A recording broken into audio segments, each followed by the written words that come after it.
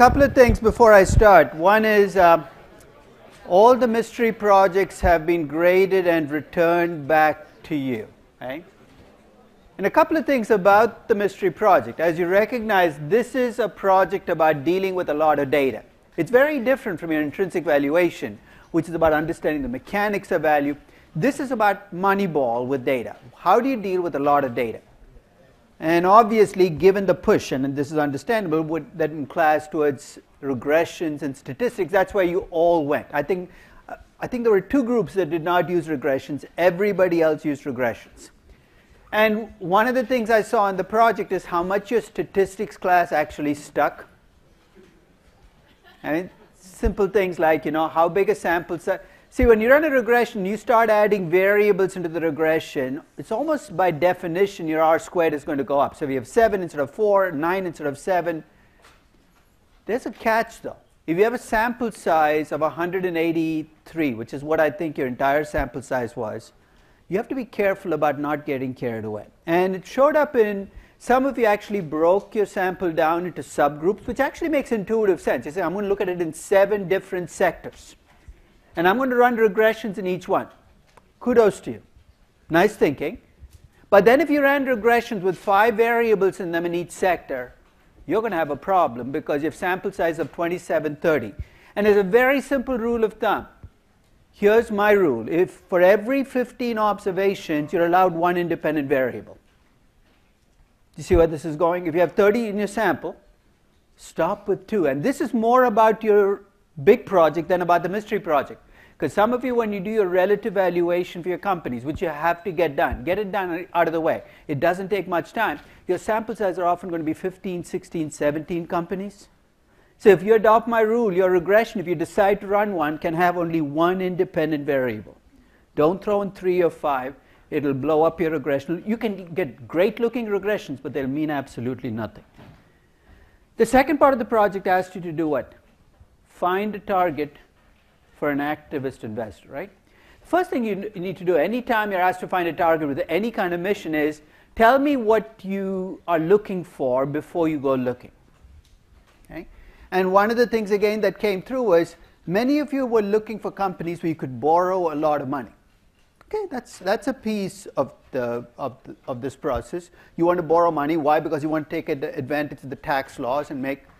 But there are 3 words in an LBO. There's an L and a B and an O. I know this is obvious. The L is the leverage part. The B is what? Buyout part, where you're taking a public company private. And the O, I have no idea. So I guess it's a BO is about. There's a leverage part. And why do you want to take a public company private? What do you want to do with it as a private company? I mean, clearly, both public and private companies get the benefits of leverage. So the leverage reason is not what's making you go private. It's you want to change something about the company, right?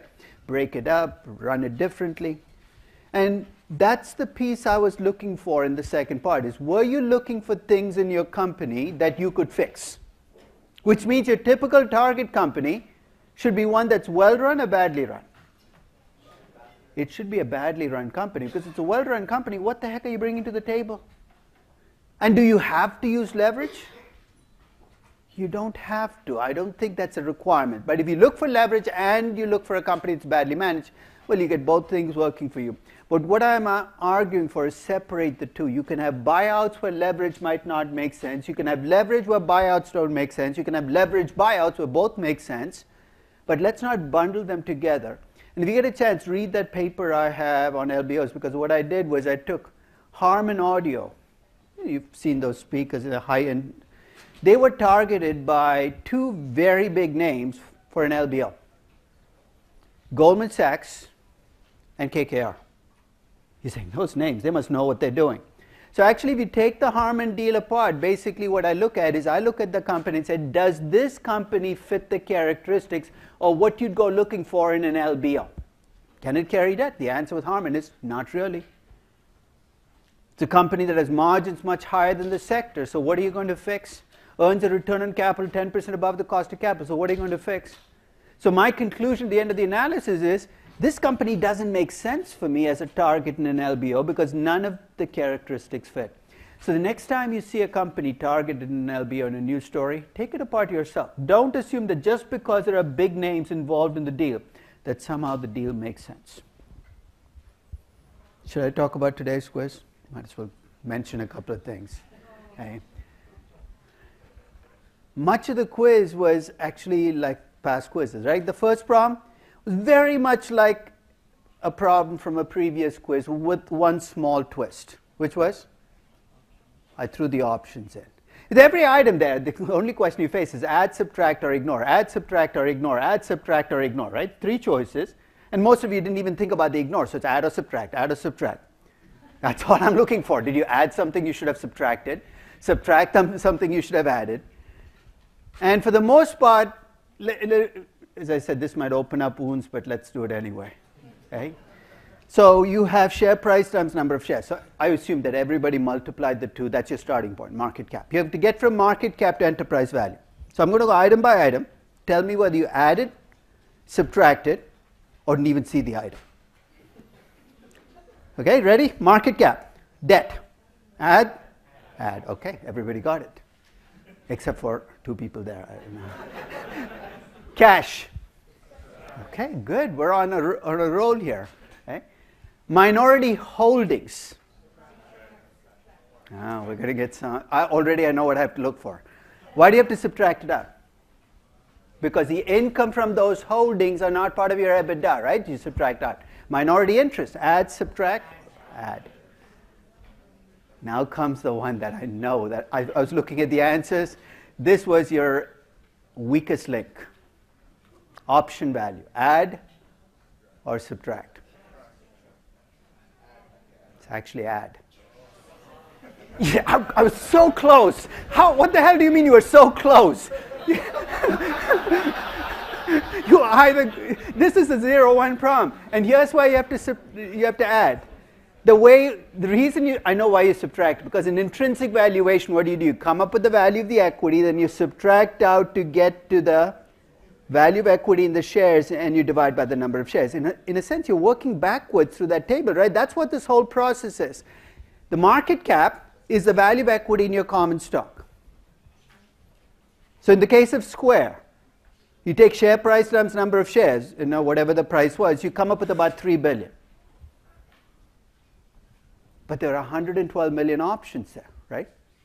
Those options are valued. The actual market value of equity at Square is about 30% higher than the market cap, because that market value of options is not reflecting the market cap. When you buy these shares, you're already reflecting those options. The rest of the problems, I think, were pretty much what you've seen before. The second one was a little bit of mechanical stuff you had to do.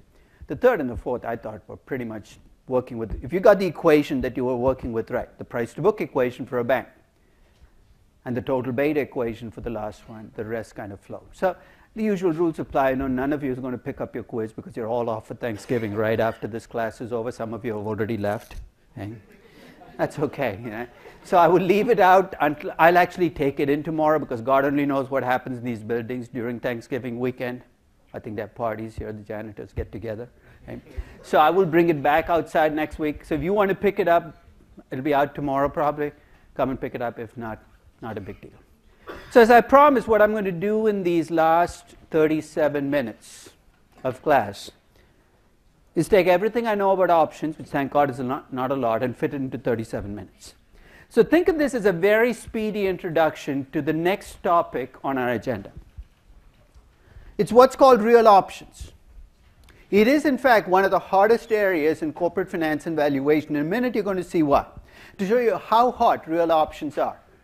I remember at 15 years ago getting on, I think it was the version of Amazon that existed then, and doing a search for books on real options. And I think there was 1 book maybe on real options, perhaps 2. Today, if you type in the word real options, you'll see about 50 books pop up on real options on any online bookstore. You go into any consulting firm, there's a real options group that's in there. Some equity research departments have real options specialists. Real options have become a bit of an obsession for people who think of themselves as advanced finance people. And that scares the heck out of me. Because in finance, we have this really bad habit of taking the obvious and claiming the absurd, pushing it to a level where it becomes outrageous. And real options, in a sense, have been hijacked by the purists. You know, the purists are, these are people who believe in real options to the point that everything they look at is a real option. I mean, it reminds me of what Charlie Munger once said. If the only tool you have is a hammer, after a while everything starts to look like a nail. That's what these real options people do. They look at everything. That looks like an option. That looks like one. So I'm going to give you up front where I'm coming from. I believe in real options. In fact, I had a chapter in real options 20 years ago in my first edition of my valuation book. But I'm a bit of a cynic when I look at how real options get applied in practice. And hopefully I can give you some ammunition if you run into one of these real options people on what questions to ask them to see if, in fact, there is a real option embedded in some argument. So here are some of the places where you'll see real options pop up. You'll see an investment that doesn't look good today, and there'll be talk about delaying that investment. There's a real option in there. If you have production schedules in a factory, adjusting the schedules, or it could be in an energy company, there's a real option in there. If you're investing in a new market, let's say China, cloud computing, bigger the market, the more valuable the option is, there's talk of real options. In fact, when people talk about strategic considerations, they're really talking about real options. They're saying, we know we lose money in China, but it's okay because there's a strategic consideration. Today we're actually, or not today, but in the sessions to come, we're actually going to look at whether there is in fact an option, and there is in fact, in some big markets, an optionality that might let you pay a bigger amount for that particular investment. So the advantage of real options, and this is what makes them so attractive to people who push them, is you know how in discounted cash flow evaluation you come up with a value for an asset, present value of the cash flows. When you do capital budgeting, you take a net present value. And the rule in capital budgeting is the net present value is negative, don't take the investment. If the value is less than the price, don't buy the stock. If you buy into a real options argument, you can break those rules. Those rules are viewed as fundamental rules in finance. You can't get away with breaking them. If you're making a real options argument, what you're saying is there's a premium on top of my DCF. So if I value a biotechnology company and I come up with a value of $3, if there is a real options argument to be made, and it's made legitimately, you might pay a $2 premium or a $3 premium over and above your DCF value. And that is an immense advantage if you're pushing an investment, right? You take the value and say, we should pay a premium. So that's a way to think about real options. I'm going to start this process with a very simplistic example. It's not a finance example. It comes from probability and statistics. So let's assume I came to you with an investment where there's a 50% chance of success and a 50% chance of failure. If you succeed, you make 100 million. If you fail, you lose 120 million. What's the expected value of this investment? Minus 10, right? 0.5 times 100 plus so you're saying it's bad investment. Now I'm going to take the same investment and make it into a slightly different kind of investment. It's now going to become a two-stage investment. In the first stage, there's a 75% chance of success and a 25% chance of failure. If you fail at the first stage, you stop and you lose 20 million. If you succeed at the first stage, you continue, and there's a 2/3 chance of success where you'll make 80 million and a 1/3 chance of failure where you lose 100 million. You see the resemblance between the two investments? My upside is still 100, my downside is still 120. There's a 50% chance of success and a 50% chance of failure. At least at a very peripheral level, these investments look equivalent, right? But if you compute the expected value of this investment, you can try it if you want, you will get a positive number. So what happens between the two examples to make a negative investment into a positive investment? What is the advantage I gain when I do this investment in two stages? What happens in the first stage? I get an early, it's like a market testing, right? I get an early snapshot of whether this is an investment I should throw more money in. And if that early signal that I get is a negative signal, what do? I stop.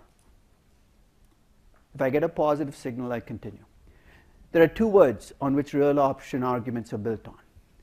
The first is what I call learning, which is you observe what's happening around you and you learn about your project. You learn something about your project.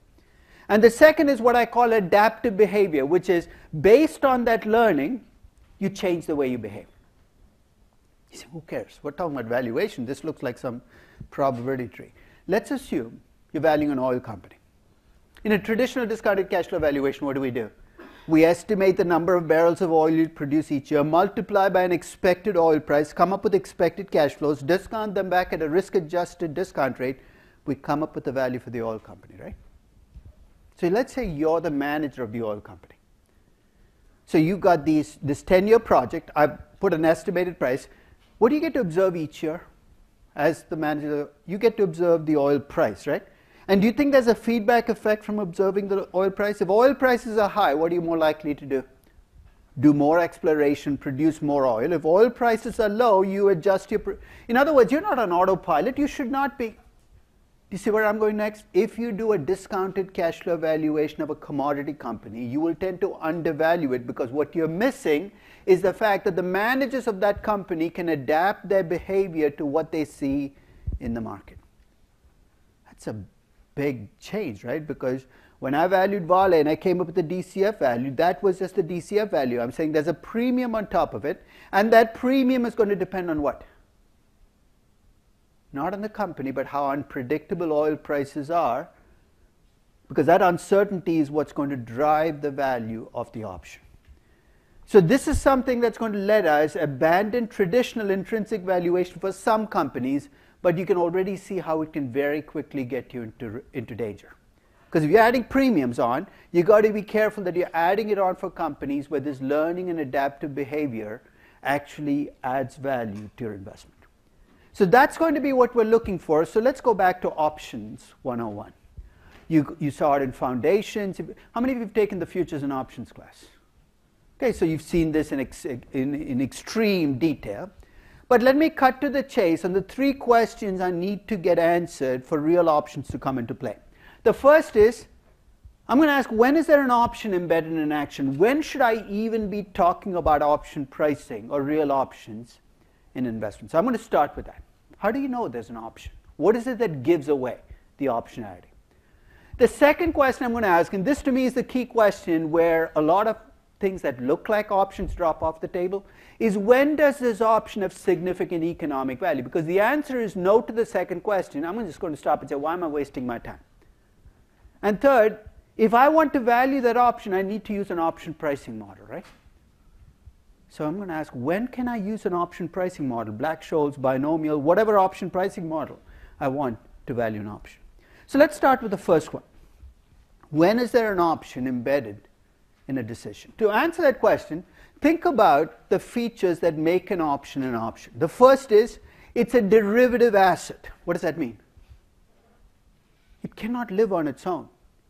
It has to suck energy from something else. There has to be an underlying asset. So if you tell me something is an option, you say, what's the underlying asset? And you say, I don't know. There is no option here.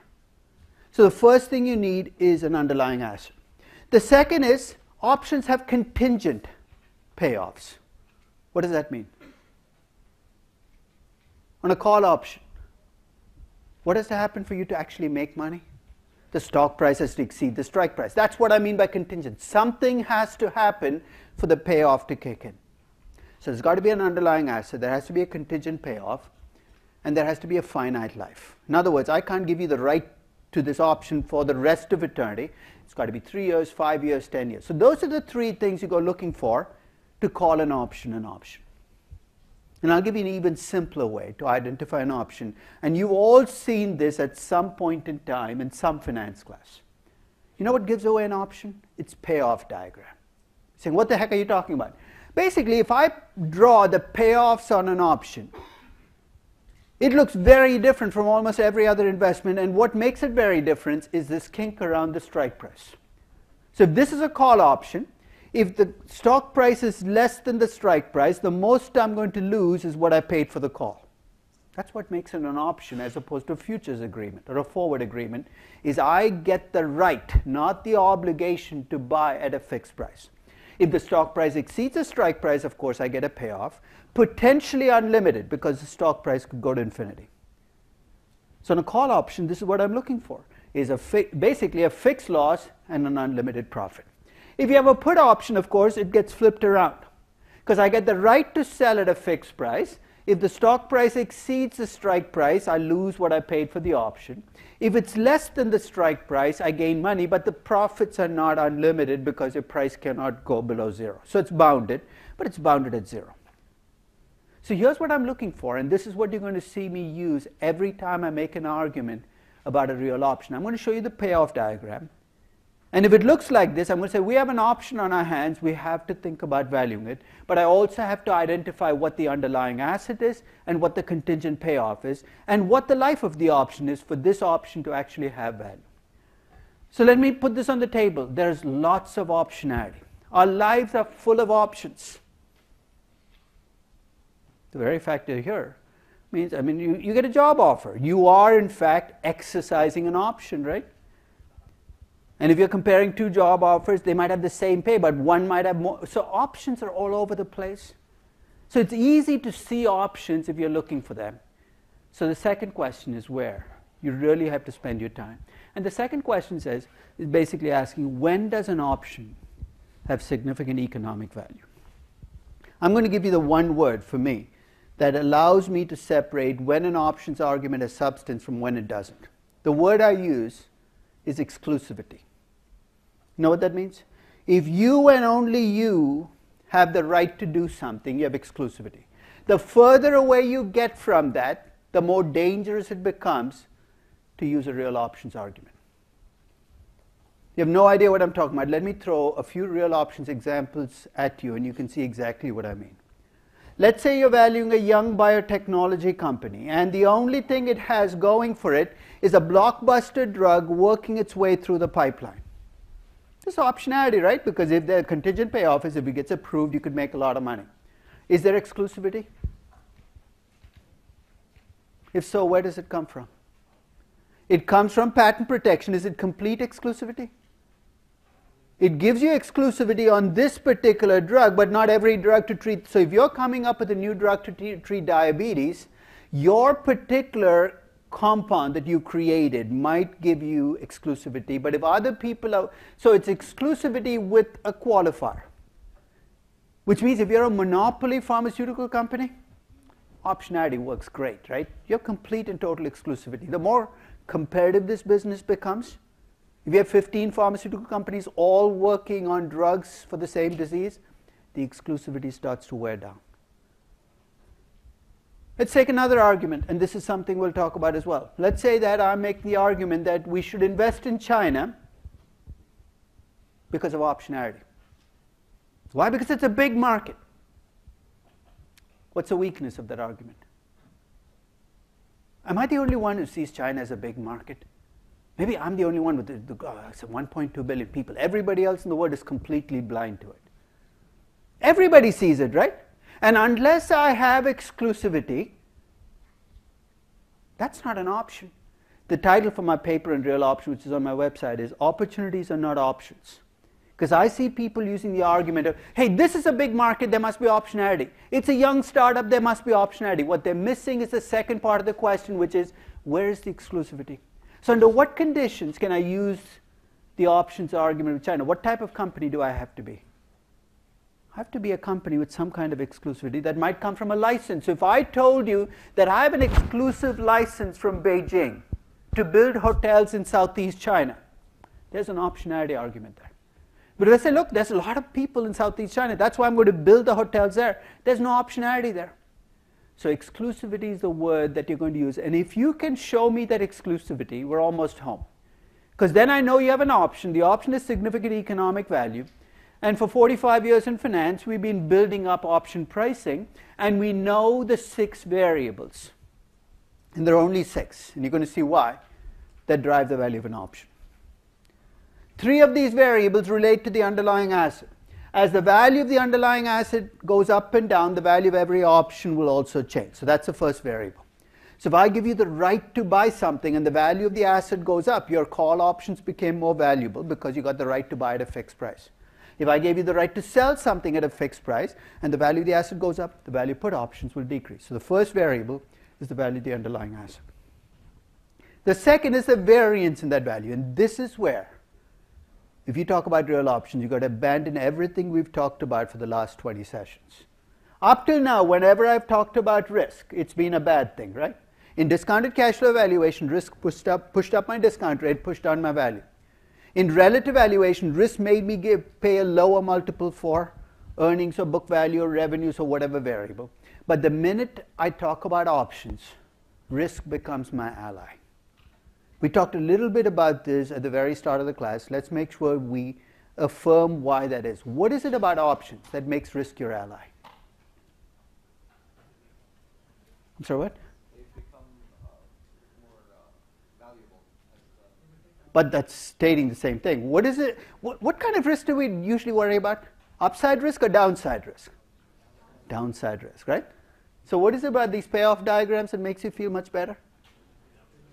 The nature of options is I've floored your downside risk. That's why risk is your ally with options. It's as simple as that. You don't need an algebraic proof.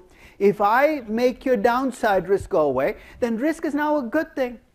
So in the case of options, increasing the variance in the value of the underlying asset will in fact make options more valuable.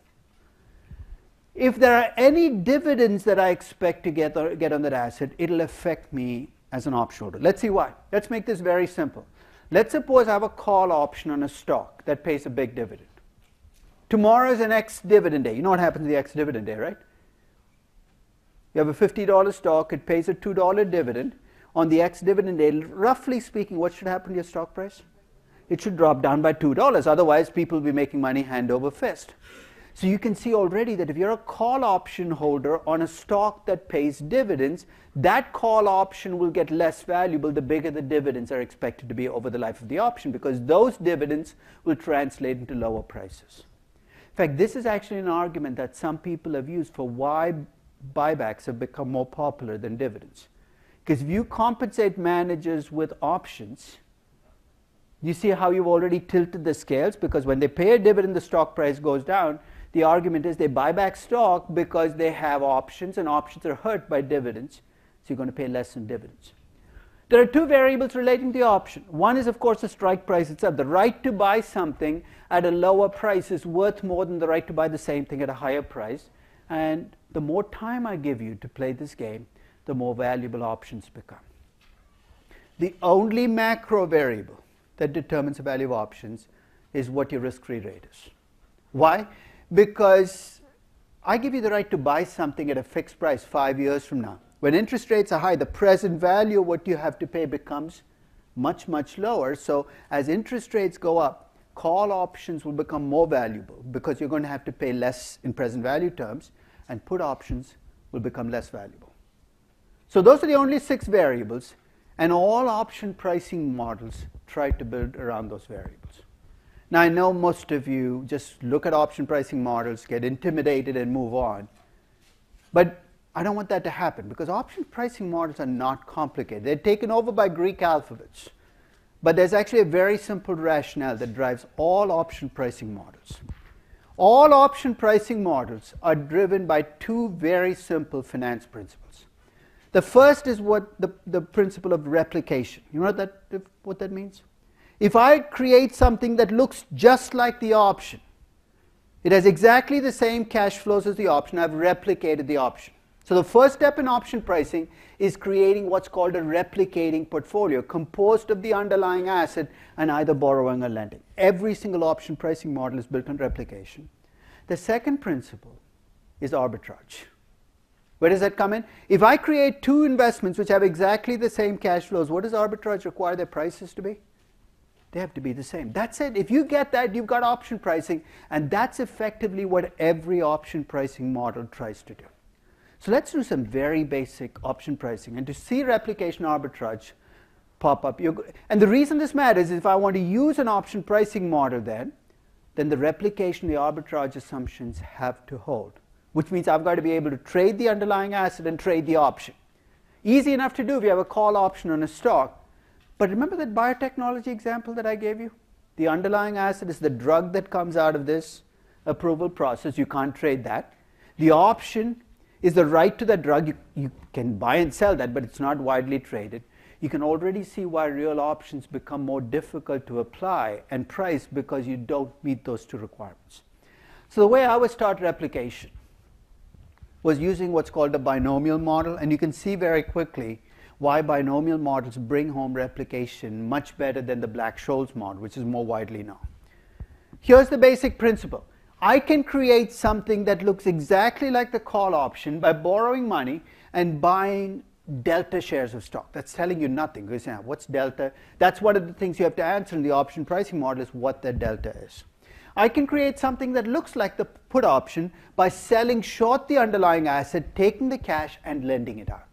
So almost every option pricing model is about how much should I borrow. If I'm doing a call option, how much should I borrow and how many units of the underlying share do I have to buy.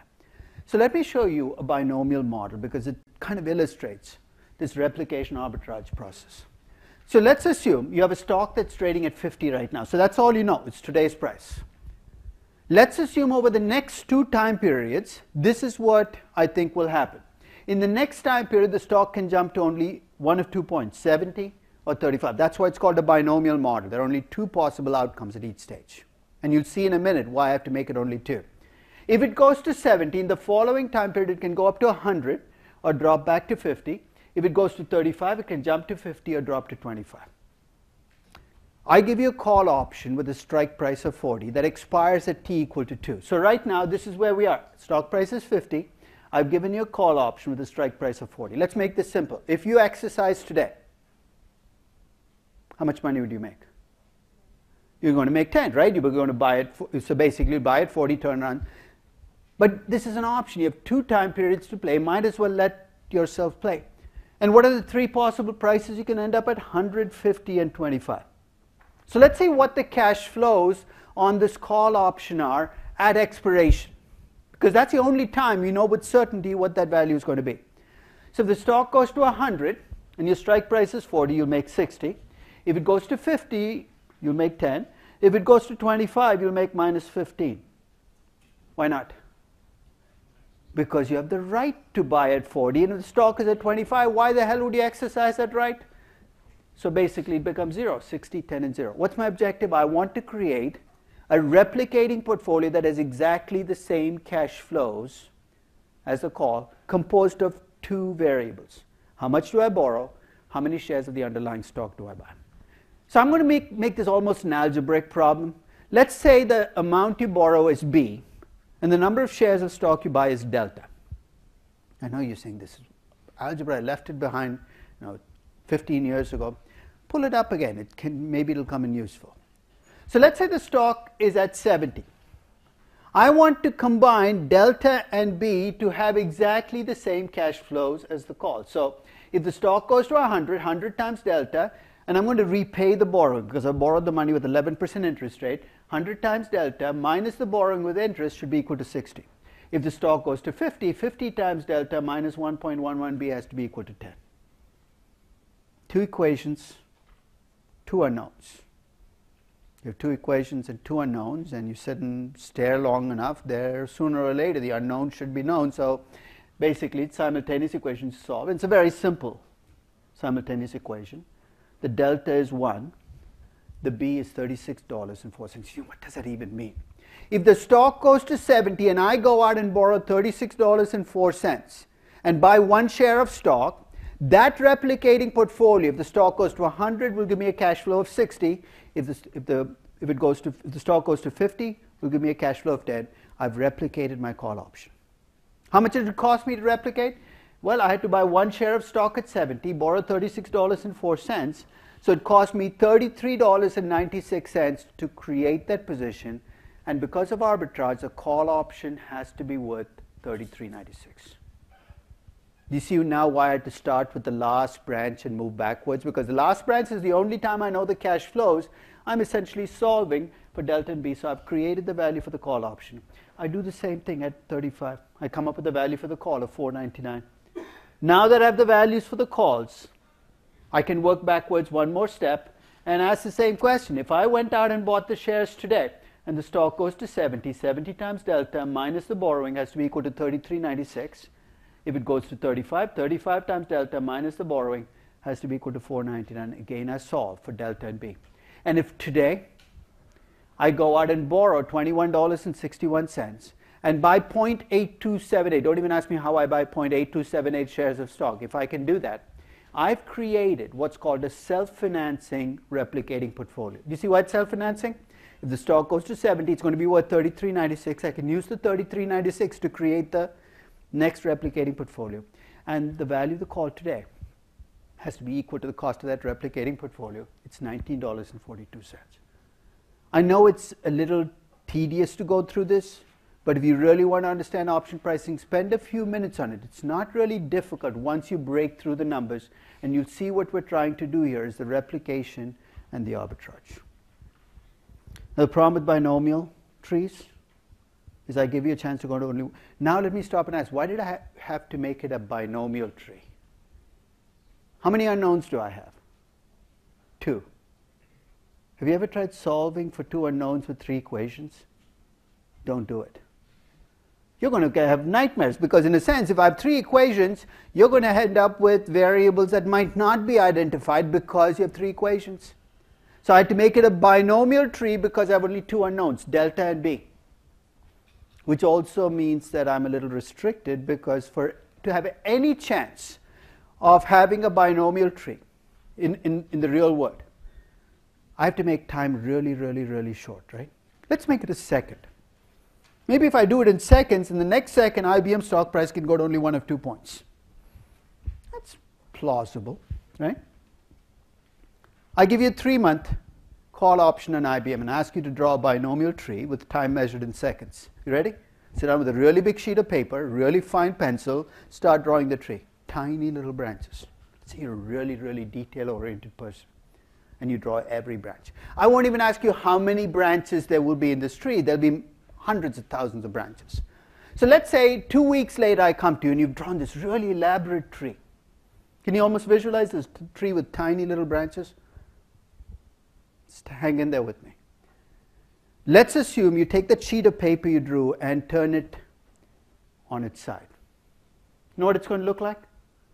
It's going to look like a Christmas tree with no branch, right? Because you've got the binomial tree drawn.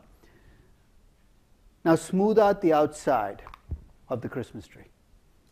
What does it look like? I know it's getting close to Christmas. Come on, you can visualize a Christmas tree, smooth out the outside.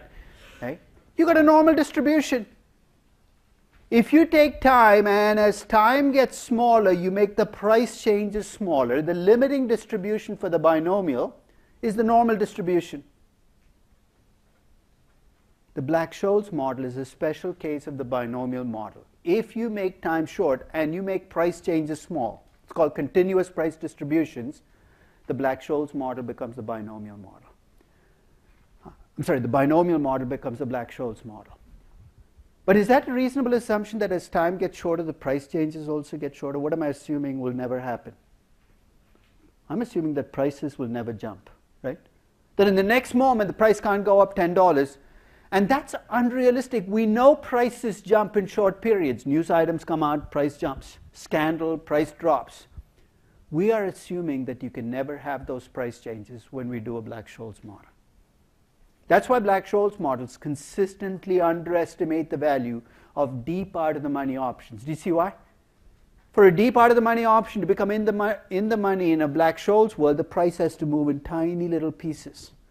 If I don't let prices jump and you're 20% below the stock price, it's going to take a lot of work for you to get above. So when you take the Black-Scholes model and value deep out-of-the-money options, you will end up with too low a value because of the underlying assumptions you make with the Black-Scholes. But the Black-Scholes does simplify the world because it basically says the value of your option is a function of 5 variables. The value of the underlying asset, the strike price, the life of the option, the riskless interest rate, and the variance in the log of the price. Little detail. What do I do the log of the price? In fact, whenever you do a Black-Scholes variance, you're supposed to take the log of the price. Sounds like an inside options thing, right?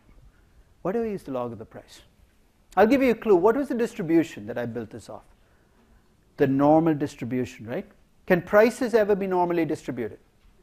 Why not? The lowest value a price can take is 0, right?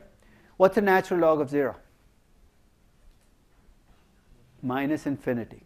That's basically it. That's why we use log prices, is it makes life convenient for us. It says, oh, there's a chance it's going to be normally distributed. So the next time you see somebody using the log of the prices to come up with the standard deviation, ask them why. Most of the time they'll have no idea. The reason is very simple. It's to give you a chance at the normal distribution. But there are only 5 variables in the original Black-Scholes. When I listed variables, though, I had 6, right? What's the missing variable in the Black-Scholes? In the original Black-Scholes, I have only 5, but I said there were 6 variables. If you want to go back and look at that page, you can. What's the missing variable? There are no dividends in the Black-Scholes model. You know why? There's a legend of how Fisher, Black, and Marin-Scholes actually derived this model. I mean, they were both at the University of Chicago. And they were struggling with coming up with a closed-form solution to this equation that was the Black-Scholes equation. Remember, the Black-Scholes predated the binomial. So this equation, nobody had ever seen anything like this in finance. It sits on their desk for months. Until a physics PhD student was walking by in Chicago. I guess PhD students wander all over the place. Walked into their office, don't ask me why. Looked at the equation and said, oh, we see this in first year physics. It's a stochastic calculus equation, and here's the answer. So the Nobel Prize should actually have gone to Fisher, Black, Marin-Scholes, and an unknown PhD student in the University of Chicago. But they had to struggle so much to get a closed form solution that they decided to get rid of dividends the way economists get rid of problems, which is to assume it away. So the original Black-Scholes was designed for what are called dividend protected options. You say, well, how the heck would that work? Remember what I said? You have a stock price of 50 and you pay a $2 dividend. The stock price is going to drop to roughly 48. With a dividend protected option, I adjust your exercise price accordingly. So if your exercise price was 40, I make it 38. I say, I've been unfair to you because it's there is no dividend protected option anywhere in the world. But the Black-Scholes was designed for dividend protected options. And with the dividend protected option, I'm sorry about all those question marks. Those should show up as sigmas in your lecture note packets. Okay? Here's what you do in the Black-Scholes model. The value of a call shows up as the value of the underlying asset today, the S, times n of d1. I'll come back in a minute and talk about what n of d1 is, minus ke minus rt times n of d2. The way I describe the Black-Scholes, it makes you use all those virgin buttons on your calculator. You know, ones that you've never touched? The natural log. You say, who the heck uses that? E minus RT. Oh, that's a crazy looking thing. All those buttons, if you take a look at a calculator, they're brand new because the PV button's all worn out. Black-Scholes says, use it now. That's why you had to buy that calculator and pay $100 for it. But here's what you do in the Black-Scholes. You take the variables, you plug them into an equation, and people do it mechanically. You come up with D1 and D2. You go to a table. It looks like this. It's called a cumulative normal distribution table. As opposed to what? In most statistics books, there's a normal distribution table, but it gives you the height of the distribution at every point. A cumulative normal distribution table gives you the area under the distribution. And if you look at the table, the lowest number you can get for this cumulative distribution is 0, and the highest number you can get is 1. And already I'm going to give you a way in which you can make an intuitive leap from that number. That's like a probability. And that's the best way to think of n of d1 and n of d2, and especially n of d2, is it gives you a probability. You're saying, probability of what? N of d2, roughly speaking, is the risk-neutral probability that your option will end up in the money. Let me repeat that again. You get an n of d2 of 0.71. I'm saying there's a 71% chance your option will end up in the money. In fact, the best way to kind of get an intuitive grasp of the Black-Scholes is to think in terms of the replicating portfolio. The Black-Scholes has the replicating portfolio embedded in it. In the Black-Scholes, if you ask me to replicate a call option, I'm going to go out and buy n of d1 shares of the underlying asset, and I'm going to borrow ke minus rt. And let me explain what the e minus rt is. The strike price you don't have to pay till the expiration of the option, right? Is that always true? Can you exercise an option before expiration? Yeah, most options you can. Those options are called American options. The Black-Scholes was designed to value what are called European options. It's got nothing to do with geography. So don't think if you go to Europe, every option is going to be European. Okay? European options you can exercise only on the expiration day. You're saying, so what? So let's say the expiration date is 2 years from now. You have a strike price of 50. KE minus RT is just the present value of 50 brought back 2 years because you don't have to pay it for 2 years. So I don't use E minus RT to do present value. Normally we don't because we work in discrete time. Discrete time in what sense? When you did your DCF valuation, your cash flow in year 1 happened 1 year from now. The black shows is continuous time. If you don't have an exponential button on your calculator, just use a traditional present value. You'll be surprised at how close the numbers are going to be because that's what the KE minus RT does. That's called the replicating portfolio. And almost everything in option pricing is built around that replicating portfolio. Let me explain. See that option delta N of D1? As the stock price changes, do you think the option delta will change? Yeah, stock price goes up and down. As the time to expiration changes, in fact, that's called the option gamma. As the time to expiration changes, will the delta change? Yes, that's called the option theta. Every single Greek alphabet associated with option pricing has something to do with how that replicating portfolio changes as the variance changes. That's a vega. I told you, they've hijacked the Greek alphabet entirely. Theta, gamma, everything has to do with how will that replicating portfolio change, but it's built on the notion of a replicating portfolio. So I'm going to close. I know we're running 1 minute ahead, but this is my last thing. There is a way in which you can take the traditional Black-Scholes, which did not allow for dividends, and adapt it to include dividends. And all we're going to do then is assume that the dividend yield over the life of the option stays fixed. So if you have a 2% dividend yield, so when we start on Monday, we'll start with this equation because this is the equation that's going to allow us to value real options because almost every real option has a dividend component to it.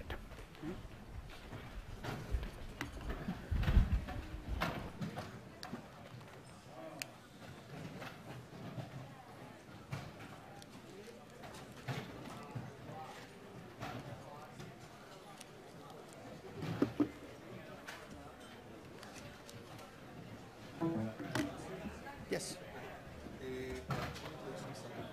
I'm the one who just wants to know the crazy regression and all the industry. Are you through the industry dummies in? Yeah, I mean, like I didn't think about the p-values before. Anyway, so I want to read you. Okay. So, like a couple of tips. Is there some sort of Either square that we need to aspire to? No, it's not the R squared. Just look and make sure the T's are. And rather than pick every sector and throw it in, maybe you want to just pick 1 or 2 and make it a dummy variable. But then don't you cancel all the other ones? So just... Yeah, because in a sense, 5 of them you might say not much difference. Technology looks like it's crazy. Right. So I'm going to throw a technology dummy into the regression, right? So free cash flow to equity. Right. So I want to choose an industry that I think will have more correlation to, will affect more free cash flow. No, because let the free cash, you already control for free cash flow in your regression, right? So what the industry variable is capturing is things you're not capturing with your fundamentals, right? So if you already have free cash flow equity in your regression, you don't need an industry dummy to capture it. What the industry dummy is capturing are things you did not capture with your fundamentals. So you might throw in cash flows, growth, and risk, and you say, you know what? People are crazy. They see the name tech in a company, they push up the price 30%. That's what the dummy variable is capturing, is what the fundamentals could not capture. And that's why they're a little dangerous, because let's say that people are being faddish. They're attaching a 30% premium to any company which has the word technology in its name. Then you're going to get a great-looking T statistic, a great-looking R squared, and your predictions for tech companies, they're all priced just right, right? But they're priced just right because you've built into the pricing this irrational component. So you've got to be careful about drawing the line at adding a variable that might improve your R squared from recognizing that you have a mission to take advantage of people's mistakes, right?